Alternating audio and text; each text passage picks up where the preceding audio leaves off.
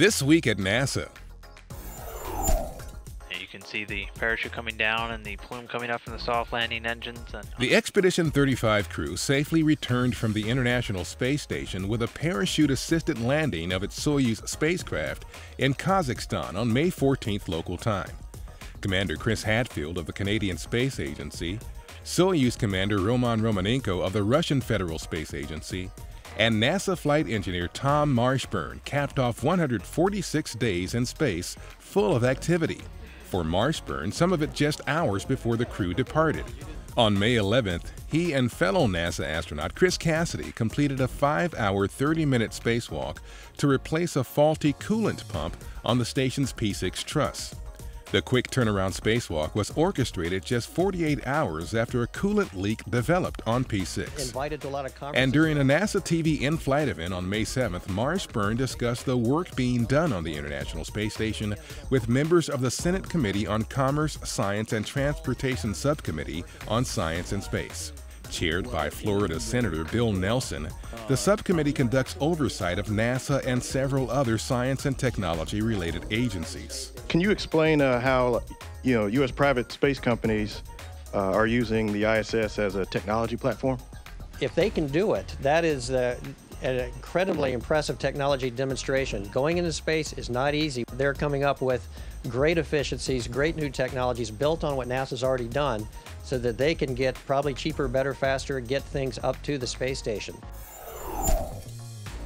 Meanwhile, the next crew headed to the space station, Expedition 3637 Soyuz Commander Fyodor Yurchikhin of the Russian Federal Space Agency, NASA flight engineer Karen Nyberg, and flight engineer Luca Parmitano of the European Space Agency fielded questions from the news media as part of their pre-launch activities at the Gagarin Cosmonaut Training Center in Star City, Russia.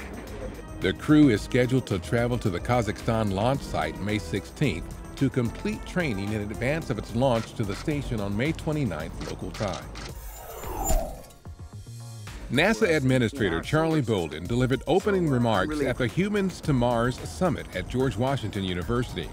The 3-day event held by Explore Mars and GW's Space Policy Institute provided a forum for NASA and the space community to discuss technical, scientific, and policy-related challenges associated with sending humans to Mars by the 2030s. There are technological gaps to sending humans to an asteroid and to Mars. And so every single moment of our time and every single dollar of our assets must be dedicated to developing those technologies that allow us to go beyond low Earth orbit. Also discussed the planned NASA initiative to send humans to an asteroid and the importance of work by astronauts during long-duration missions aboard the International Space Station. While not specifically designed to send humans to Mars, these endeavors will provide invaluable experience useful in planning and completing a successful human journey to the Red Planet.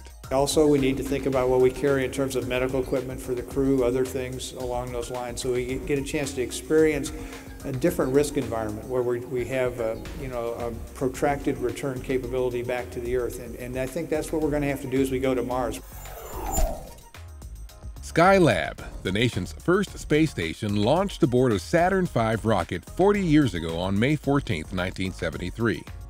The 3 crews that completed missions aboard the experimental facility not only set successive new records for long-duration spaceflight, but also completed about 300 experiments covering physical and biomedical science and Earth and space applications. The Skylab program also yielded knowledge that was eventually used in development of the International Space Station, just as the work being performed on the ISS now is helping NASA develop new missions that will extend our reach farther into the solar system. As humans move outward into deeper space exploration, we'll probably learn things that we weren't expecting to learn, just as we did in Skylab in ISS.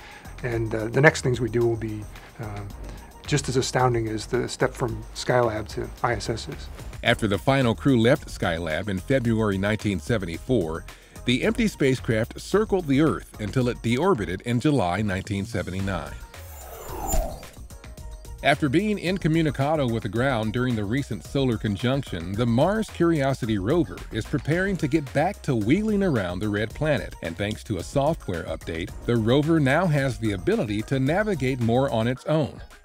The new autonomous navigation capability, or AutoNav, enables the rover to evaluate and select safe paths of travel with less input from the rover team on the ground. Curiosity also received a software update to prevent the sensitive telescopic eye of the ChemCam instrument from being burned by the sun. The update is designed to make sure ChemCam's eye is never pointed directly at the sun. And the rover team is also confirming the calibration of Curiosity's navigation cameras before driving to a new location.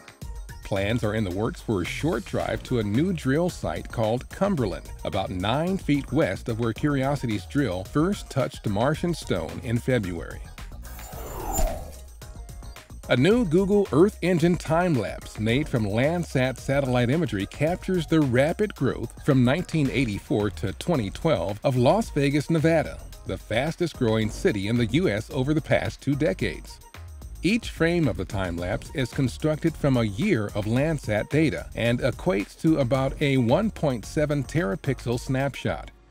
Jointly managed by NASA and the U.S. Geological Survey, the Landsat program has acquired images of the Earth's surface since 1972, providing critical scientific information about our changing planet.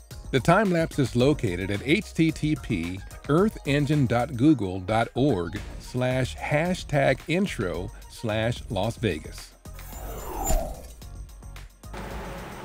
These bugs, flightless fruit flies, may someday help make airplanes more fuel efficient.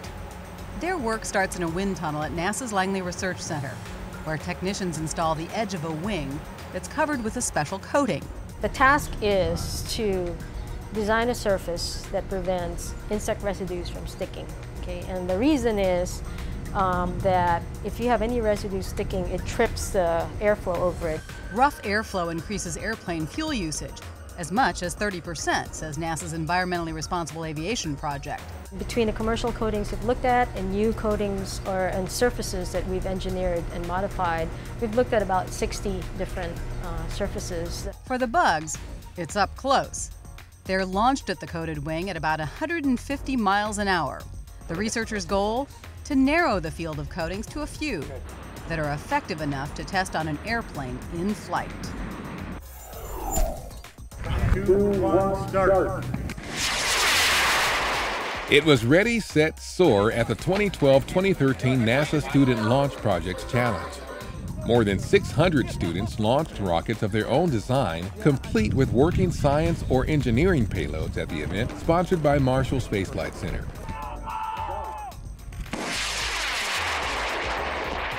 The goal was to see which rocket could come closest to the 1-mile mark and safely return its payload to Earth. Of the 54 teams that participated, 10 received preliminary awards. The grand prize of $5,000 from ATK Aerospace Group will be awarded May 17th after final post-flight analysis and reviews are complete. 3, 2, 1, roger. Have a liftoff and the clock is operating. On May 15, 1963, Mercury Atlas 9, the final manned space mission of the U.S. Mercury program, launched from Cape Canaveral, Florida. Hey, roger, you're looking beautiful. On board the spacecraft, named Faith 7, was astronaut Gordon Cooper.